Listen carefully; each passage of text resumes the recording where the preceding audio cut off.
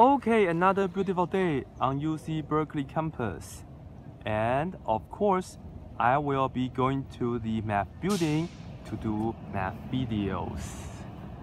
Okay, let's do some classy proof for fun, and I'll show you guys how to prove a statement by using contradiction. And I'll show you guys how to prove that square root of 2 is irrational.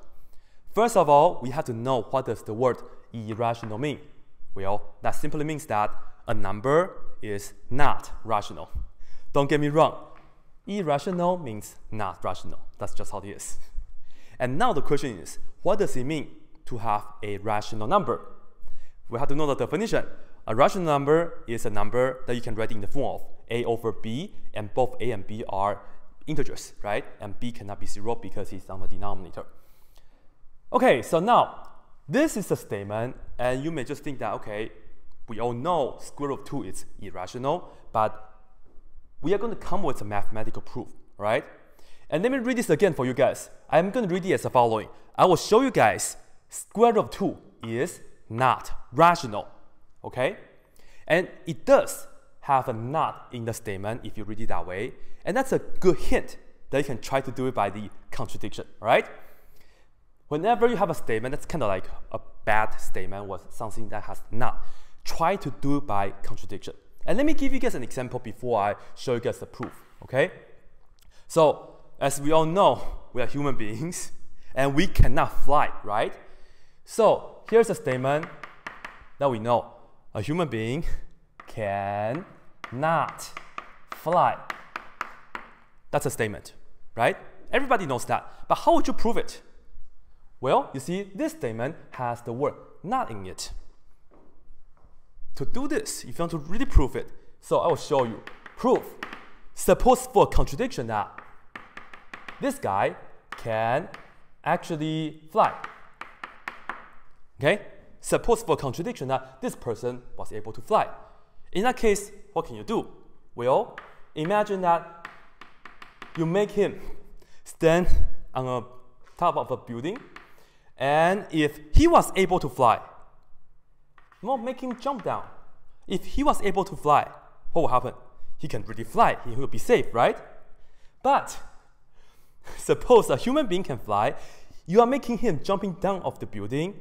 You guys all know what will happen, right? Because at the end, he's going to be like this. And that's messed up, right? So this is it. And by the way, whenever we are done with the proof, we draw a square and then shading in. Or we can put on QED, but I like this much better. So once again, if somebody thinks that they can fly, sure, you can prove to them, just ask them to, no, don't do that. Anyway, here is the deal.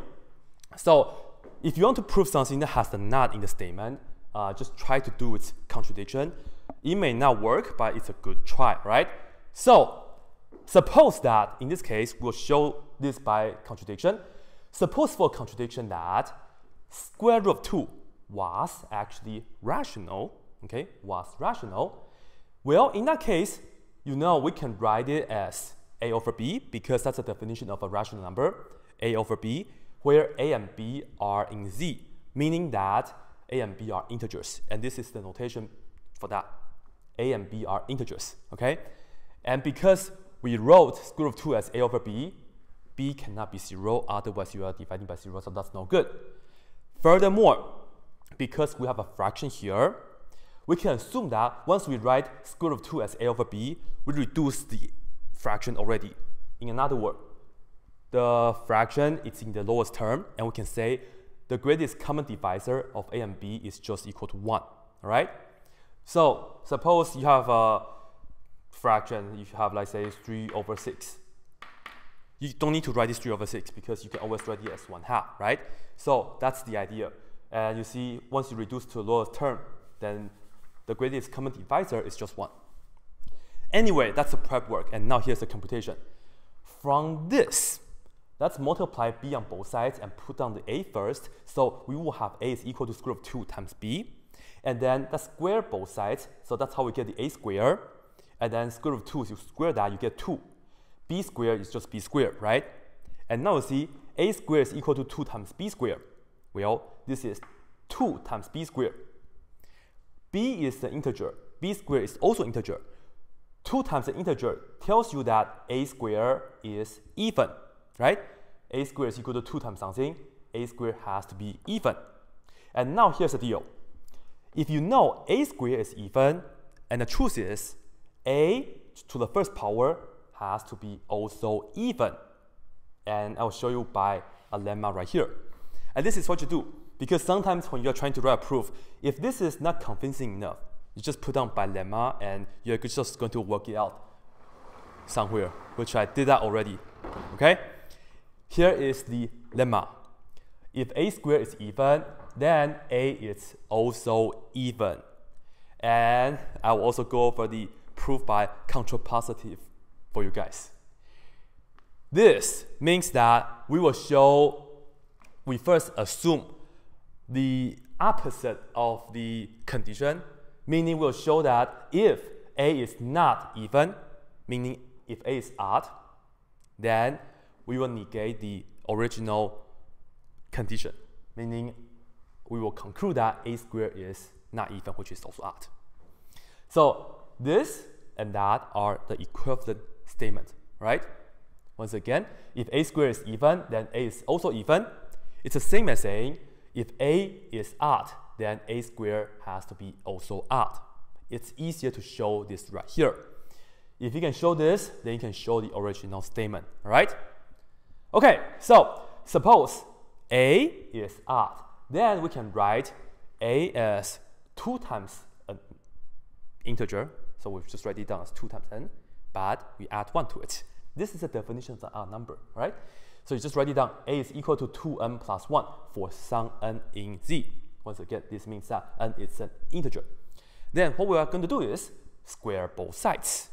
A squared will be the square of this. So just multiply this out. You get 4n squared plus 4n plus 1. And to be technical, from here, you must factor out 2 and then put down the rest. So we will have 2 and then 2n squared plus 2n, okay? And then you must have the plus 1 at the end. And as you can see, once we have this right here, it's clearly an integer as well. And this is how you indicate that it is an integer, right? This belongs to Z. Because all this is just integers. 2 times an integer plus 1. This is the definition of an odd number. And as you can see, a squared has that form. That means a squared has to be also odd. And we are done with the lemma, so you put a little box, color in, shading in, just like that. So, because the contrapositive was true, we proved it. The original statement is also true. All right? So this is how you write down the proofs. Anyway, let's get back to this. A squared is even, a is also even, and because now we are saying that a is an even number, we can write it as a is equal to 2 times some other integer. So we just put down 2 times k for some k in Z, okay? So this part is the fun part because you're just doing 2 computations. And now we'll do more computation. I'm just going to plug in 2k into this a right here. This is a lot of fun with all the boards that we have. So from here, originally we had that a is equal to square root of 2 times b, and a is equal to 2k, so just put this down right here, and then you square both sides. 2 squared is 4, k squared is k squared, square root of 2 squared is 2, and then b squared just b squared, right? And now I'm going to put down this right here first, and I will divide by 2 on both sides as well. So that's why you see b squared right here. The 2 is gone already. The 4 becomes a 2 because I divide both sides by 2. And I put on a k squared right here.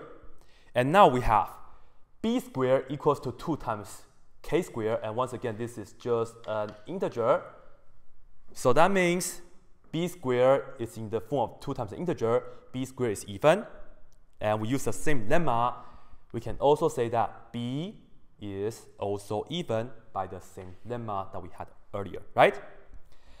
So what we get right now is we see that both a and b are even, isn't it?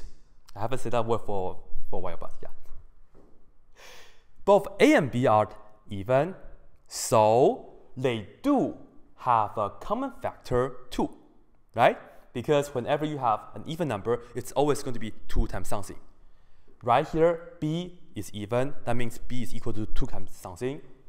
And then earlier, we also know that a is 2 times something as well. Therefore, they must have a common factor 2. And see, this is bad because this contradicts our earlier assumption that the greatest common divisor of a and b was equal to 1. And now you're saying it has 2. So this is no good. This is a disagreement. So all in all, it is just like if you make a person jump off a building if he or she thinks that he or she can fly, and then something messed up. Because if he was able to fly, he wouldn't be dying right here, right? So here is the deal. We must have the truth that square root of 2 was actually irrational to begin with. Otherwise, you will get this disagreement. So this is the conclusion that we have. Square root of 2 is actually irrational, all right? And we are all done. I'll put a box and then share this in. It's really cool, right? And this is the kind of proof that all the math majors, they have to go through. And then, yeah, as you guys know, I'm in Berkeley, so I just want to do some proof with you guys. So just my good old memories. And that's it.